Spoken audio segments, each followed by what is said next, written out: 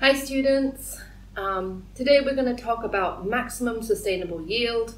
I know some of you find this a little bit tricky. Before we get into the IB definitions, let's just talk about simply what it is.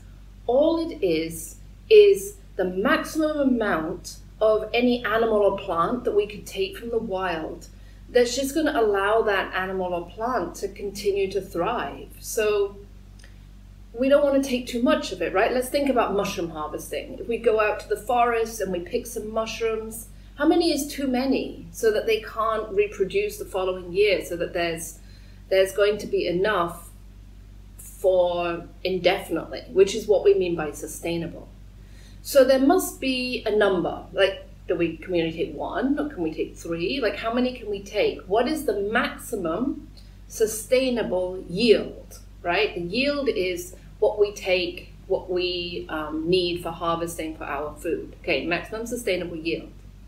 Let's talk about what IB wants you to know about maximum sustainable yield. It comes up in topic 2.3, which is flows of energy, and that is because the net primary productivity, and I know you might have to go back to your notes on productivity because it's another tricky subject, but the net primary productivity is your maximum sustainable yield. So let's put that into simple terms.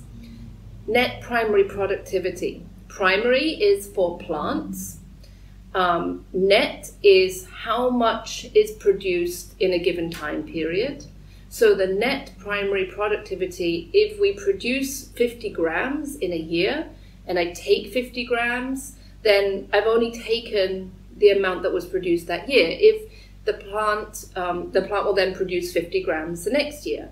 So net primary productivity and maximum sustainability are very tightly linked together in that way. It also comes up in topic 4.3 in aquatic systems, and that's because fish are one of the last wild stocks of animals that we harvest. And so how do we determine how many fish is too many to catch? How many is just right? And that's a very, very difficult thing to do. And so understanding maximum sustainable yield lets us set quotas for the fish, but that's also controversial. You know, do the fishermen need more for an income? How much do we pay for fish in the supermarket? And are we getting it right? And how do we get it right? So when we're thinking about the fish stocks, then we're thinking about the maximum sustainable yield, and it will be net secondary productivity, right? So remember, secondary is for the consumers and primary is for the producers. All right, so that's what IB wants us to know. Okay, while we're talking about what it is that the IB wants you to know and what their expectations are, let's talk about the definition for sustainability, because that word is in maximum sustainable yield, sustainability. What does the IB say? So if we go to the IB guide for ESS, it tells us sustainability is using and managing resources at a rate that allows them to maintain their current populations. Okay, so they should be able to continue staying at a level population. So now we've got that word population in there, we can think about, well, how do populations behave?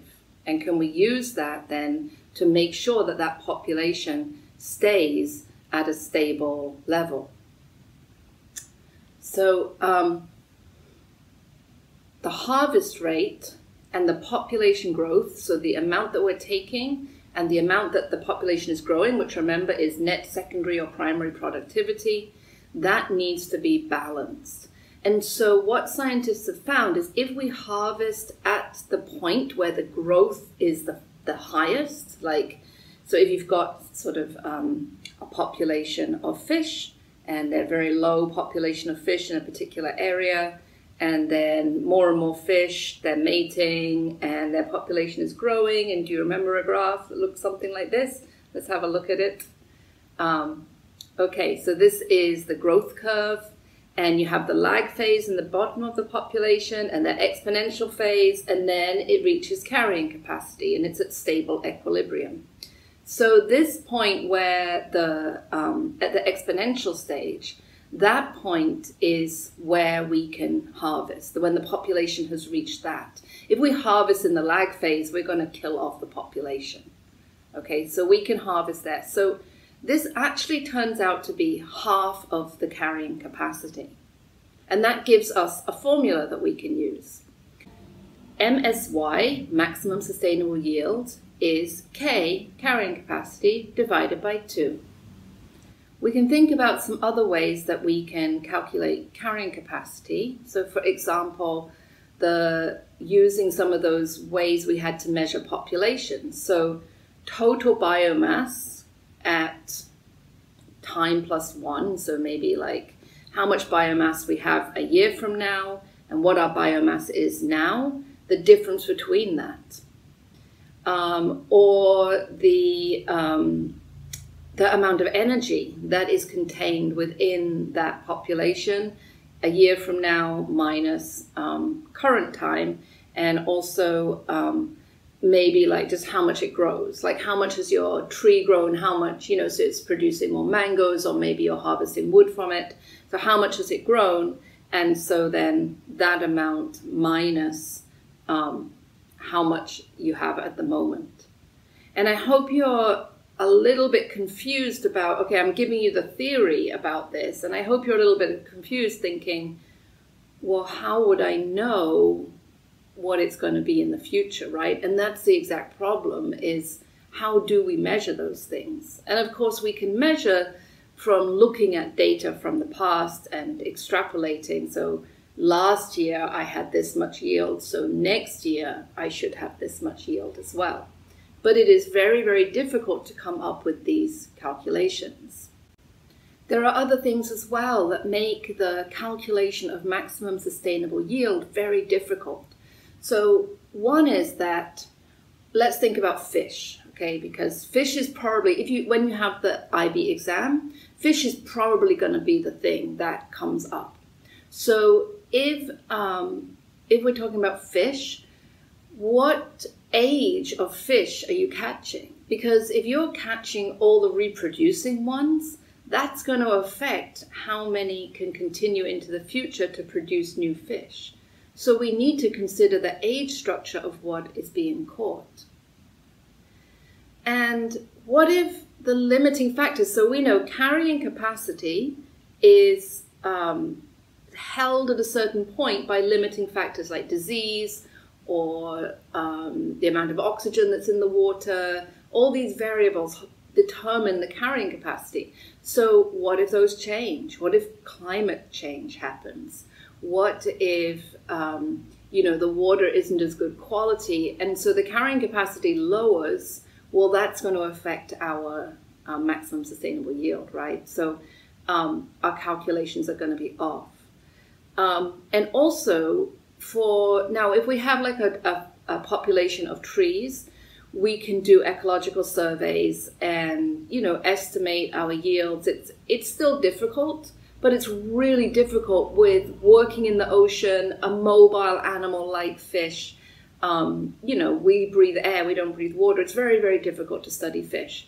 So how do we collect that data? And there are many ways. There's ways of looking at population size using the mitochondrial DNA of the fish that can give us a lot of information, but it's expensive. And then we have the socio-economic side of things, like how do we implement all of this? So we'll talk about that a little bit later in a case study about the fisheries, okay? But right now, let's just get to like, what is maximum sustainable yield? How do we calculate it? Can you evaluate maximum sustainable yield?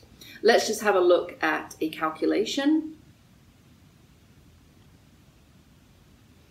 So here's a problem. Calculate the maximum sustainable yield for a population of fish that have a carrying capacity of 100,000 individuals.